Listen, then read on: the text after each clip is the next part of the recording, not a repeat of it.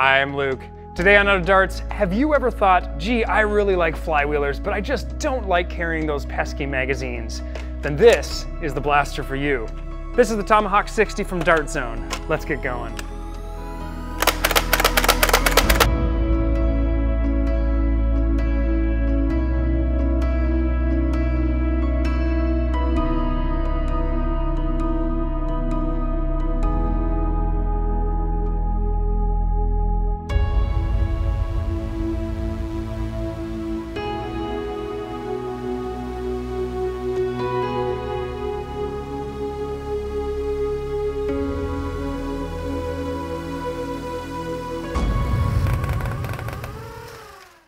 Dart Zone has been responsible for quite possibly all of my favorite releases of the last 2 years. Their Pro line especially has been fantastic, but really they've been building towards this for a long time. Several years ago, Dart Zone released the Magnum. Now the Magnum has this goofy stock on here, which everybody promptly rips off, but this was a pretty good bang for your buck. It's a single, oh that's right, there's a heavy spring in here.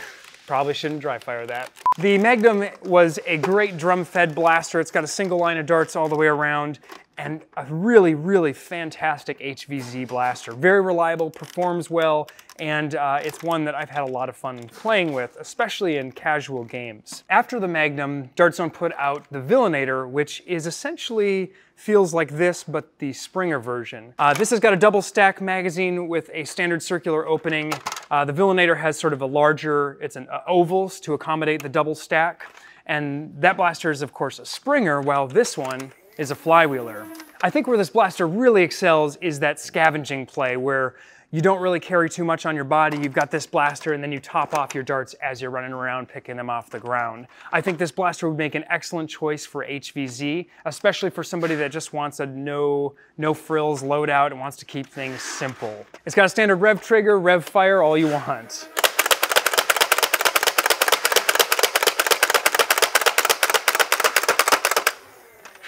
I found it to be very reliable, and it actually delivers the hits. Compared to most Hasbro products that are hitting around 70 FPS, the Tomahawk-60 is actually hitting in excess of 80 FPS. We'll put the actual 20-shot average, as always, up on the screen.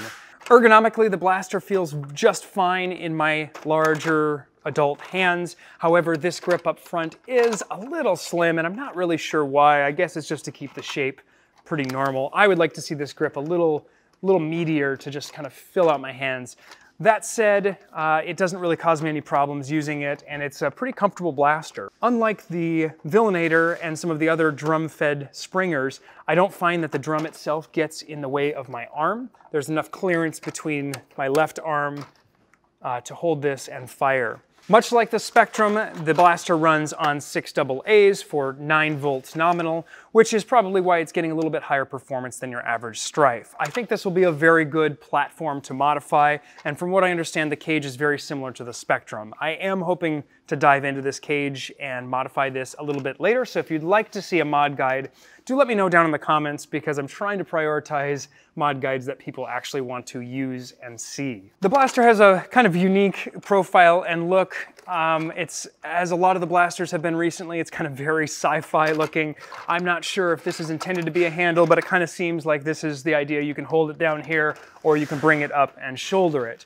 While we're on the subject of shouldering the blaster, it has one other very unusual trick up its sleeve, which is an N-strike stock lug. This confuses me to no end, because as far as I know, I thought that was something they actually had patented as far as the actual shape. So there must be something that Dart Zone knows that I don't, or they've just decided to say, to heck with Hasbro, let's just put a stock point on it that people want. The Spectrum, of course, had its own stock lug, which was only compatible with the Spectrum. And the Villainator, thank you, Perry.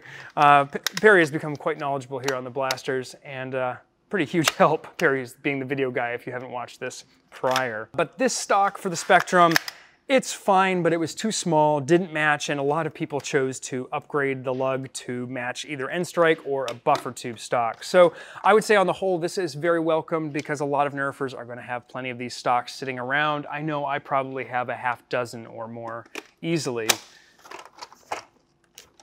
not too bad. Kind of a pretty good look, actually, as far as these two go together, but kind of funny seeing the Nerf Tomahawk and Dart Zone. A little confusing. So I don't know if Dart Zone intends to actually release their own stocks that have this geometry, or if they're simply making it compatible. I personally like the buffer tube stocks because they're a little more flexible, but the nice thing about an end strike lug is that you don't have that extra distance, extra piece sticking out when the stock is removed, so that makes it a little more compact. This blaster, however, is really, really not compact. It's a pretty good, chunky, beefy blaster. It's got a bit of heft to it. It's definitely not something I wouldn't carry much else with my loadout if I was running this blaster.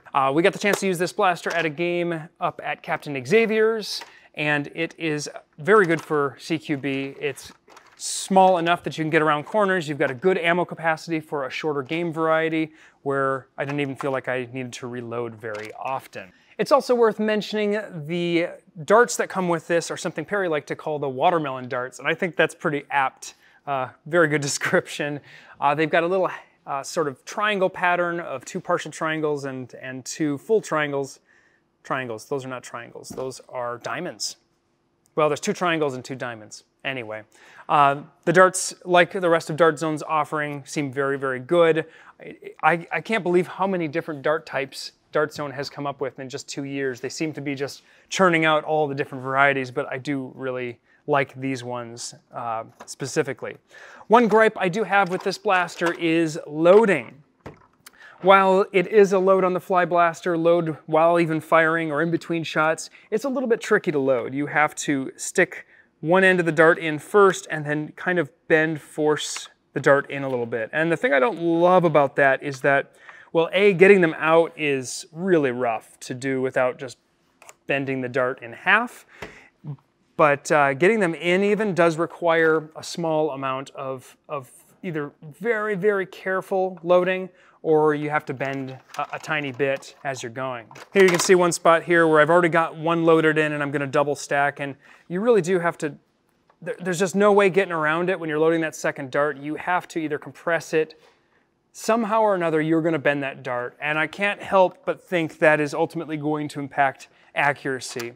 Though I think the nature of this blaster, you're probably looking at more like an HVZ or casual play, so accuracy might not be that important. Overall, I think this is a very solid offering, especially to a newer nerfer or someone that just wants a simple loadout for HVZ, or just kids that want to play around their house, because it performs better than almost all, well, it performs better than all stock Hasbro blasters. It comes with more ammo, and it's $30. So for the price of a Strife, with a 6-round magazine that the Strife comes with, and the 6 darts, you get this whole thing and 60 rounds. I mean, value proposition is there for sure, and I think it's a pretty solid indication of the leader in the blaster industry going forward. I'm gonna give this 4 out of 5 stars. It's got some little quirks with the loading and a bit bulky, but overall it is really solid. Thank you so much for watching. I hope you enjoyed this look at this blaster. Do let me know whether you'd like to see a mod guide on this blaster specifically. We'll get it on our list and try to prioritize it depending on how many people comment. Until next time, I'm out of darts.